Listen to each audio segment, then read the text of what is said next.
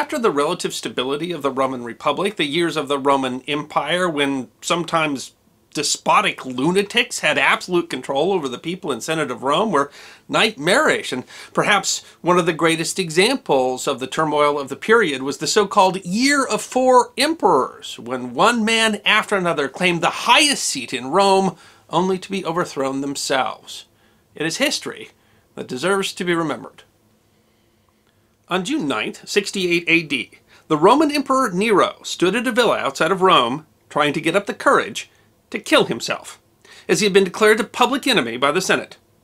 Unable to do the deed himself, he finally convinced his secretary to stab him, and he bled to death shortly thereafter. He was the last in the Julio-Claudian imperial line that had started with Julius Caesar's adopted son Augustus. The Year of the Four Emperors had begun. Nero's rule had been falling apart for years. In 62 AD, he had several of his opponents assassinated, as was the custom at the time, and began to flout the Senate and patrician class, which consisted of the most wealthy and well-connected families in Rome. Alienating the most powerful people in Rome was unwise.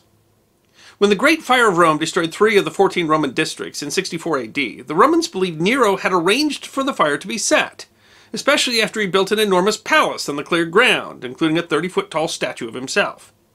Some of his political rivals spread the rumor that he had played the fiddle while Rome burned, referencing Nero's affinity for performing music and singing, which wasn't seen as an appropriate pastime for an emperor of Rome, and further damaged his reputation. In response to his critics, Nero instituted a tribute from the provinces to foot the massive bill to rebuild the city, and killed large numbers of Christians, whom he blamed for the fire. Despite his efforts, Nero continued to be unpopular with the people. In 65 AD, a leading statesman named Gaius Piso planned to have Nero assassinated, a sign of the growing dissatisfaction among the ruling class. The plot was uncovered and Nero had the main conspirators executed, but the involvement of 19 senators in the plot demonstrated the extent of Nero's decline. 3 years later, in 68 AD, Gaius Julius Vindex, a governor of Gaul, rebelled against Nero's tax policies. He decided that Servius Sulpicius Galba, governor of northern and central Spain, would make a better emperor than Nero. Vindex was quickly defeated near the ancient city of Veneto, which is in eastern France today. Despite Vindex's fall, Galba decided to push his claim to the throne anyway. The final straw for Nero's reign was when the Praetorian Guard, the elite troops tasked with guarding the emperor, turned their allegiance to Galba, and Nero was forced to flee the city. Galba was briefly declared a public enemy by the Senate, but they switched sides and declared Nero a public enemy instead, accepting Galba as the new emperor. Galba was initially quite popular, but he began alienating support almost immediately.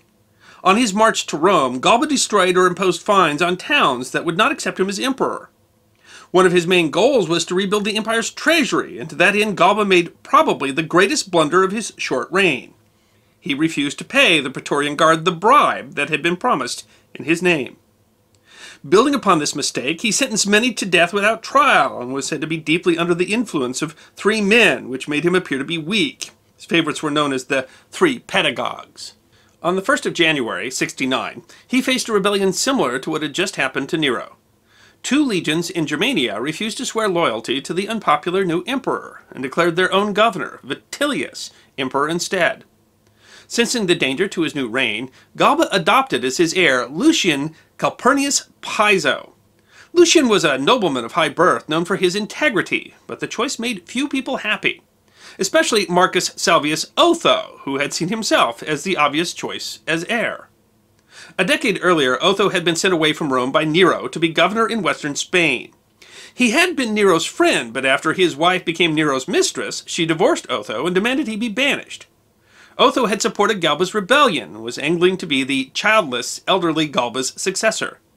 He made a deal with the consul, Titus Venus, to marry Venius's daughter if Venius would support Otho as Galba's heir. Venius did support Otho, but Galba thought Otho had loose morals and would be no better than Nero. Otho decided to assassinate both Galba and his new heir in order to take the empire for himself. He paid a number of the Praetorian Guard to support him, and on the 15th of January was declared emperor by the Guard at their camp outside of Rome. Galba, hearing rumors of the coup, left the palace and ran into Otho in the Forum. Most of the emperor's guard abandoned him, and Galba, Venius, and others were killed on the spot. According to Plutarch, the aged emperor offered his neck and shouted, "Strike, if it be good for the Romans." Famously, only one praetorian, Sempronius Densus, stood by the emperor rather than either turning on him or running away, and made his last stand against his former brothers in arms. Lucian took refuge in the temple of the Vestal Virgins, hoping that Otho would respect the sanctity of the temple, but he was soon found, dragged out, and killed. Otho gave Galba's head to his camp followers, who paraded it around in a mocking ceremony. Galba had been emperor for only 7 months. Otho was aware that he had taken advantage of the offended Praetorian guards, as well as the populace's enduring fondness for Nero in his ascension. He ordered Nero's statues replaced and Nero's great palace finished. Otho soon learned, however, that overthrowing an emperor was easier than being one. The historian Suetonius quoted him as saying, "Playing the long pipes is hardly my trade," which meant he feared he had undertaken something he did not have the ability to do. Otho also inherited the problem of Vitellius, who had not only declared himself emperor against Galba, but had already sent 2 legions to attack Italy. Otho tried to secure peace with his rival and offered to marry Vitellius' daughter, but it was too late. Otho marched north on the 14th of March to meet the Vitellian legions and put his brother, Titanus, in charge of the armies.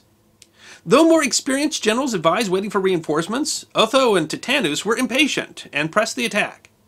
Otho's legions were defeated on April 14th at the first battle of Bedriacum, and the entire force surrendered. 40,000 soldiers are said to have died in the fighting. Though he still had an army, and some of Otho's advisors encouraged him to fight on, Otho instead chose to commit suicide. In a speech to his men he said, "It is far more just to perish one for all than many for one," and stabbed himself in the heart on the morning of April 16th, 69. He had ruled only 91 days, which would stand as the shortest reign of any Roman emperor until Pertinax's 86-day reign 130 years later. Otho would be remembered kindly by the people, as the Romans believed he had made an honorable choice in order to avoid an extended civil war. The Roman Senate, always aware of which way the political winds were blowing, recognized Vitellius as emperor. Prior to becoming emperor, Vitellius had some experience in government, having served as consul and proconsul of Africa earlier in his career. He rose to such popularity with the men who would elevate him to emperor by outrageous good nature. But in keeping with the same habits that made him popular, Vitellius' reign was fraught with excess. The historian Suetonius says that Vitellius threw 3 sumptuous banquets a day, inviting himself over to a different noble's house for each one. He spent money lavishly and sent the Roman navy to seek out new and exotic foods for his palate. How much of this was libel after his death by his political enemies and how much of it was true is not clear, but parts of the Roman Empire were not happy with Vitellius' reign. In July 69, 2 months after Vitellius had taken the throne, the Roman legions in Egypt and Judea declared Titus Flavius Vespasianus, better known as Vespasian, emperor of Rome. Vespasian had made his name fighting first in Britain in 43 AD, where he served with distinction. He was then made governor of Africa, where instead of lining his pockets through corruption, he courted political allies. Despite his distinguished career, Vespasian lost the emperor's favor during Nero's reign when he lost interest, perhaps falling asleep, during one of the emperor's recitals. After this faux pas, Vespasian was sent to suppress the Jewish revolt in Judea in 66. Vespasian was still besieging Jerusalem in 69 when Vitellius became emperor. On July 1st, he was declared emperor by the legions in Egypt and Alexandria, and several other regions recognized him shortly thereafter. Though an army had been sent from Syria, legions from nearby Danubian provinces invaded Italy, defeating a Vitellian army at the Second Battle of Bedriacum in October 69. One of Vitellius' generals, who had won the first battle of Bedriacum, tried to switch his allegiance to Vespasian, but was instead put in chains by his soldiers, who fought leaderless. The leaderless legions fought hard, but were ultimately defeated when one of Vespasian's Gallic legions faced the east to salute the sun as it rose, a custom they had picked up while serving in Syria. The Vitellian legions mistook this salute for men greeting reinforcements, and fled. Vitellius decided to give up his throne because his position was too precarious to hold. The Praetorian Guard refused to let him abdicate, forcing Vitellius to take refuge in Rome instead. He made several attempts to either negotiate a peace and defend Rome, but ultimately Vespasian's legions entered the city in December. There was heavy fighting between the warring factions, and the temple to Jupiter was destroyed, which was a very big deal for the superstitious Romans. Vitellius was eventually dragged out of hiding by Vespasian supporters and killed. His last words were, "Yet I was once your emperor." He had been emperor for about 8 months. So ended the year of 4 emperors. Vespasian was recognized by the Senate on the 21st of December, 69, a year which had began with Galba on the throne.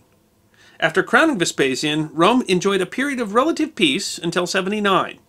He was the first emperor to hail from an equestrian family, which was considered to be a lower class than a patrician family.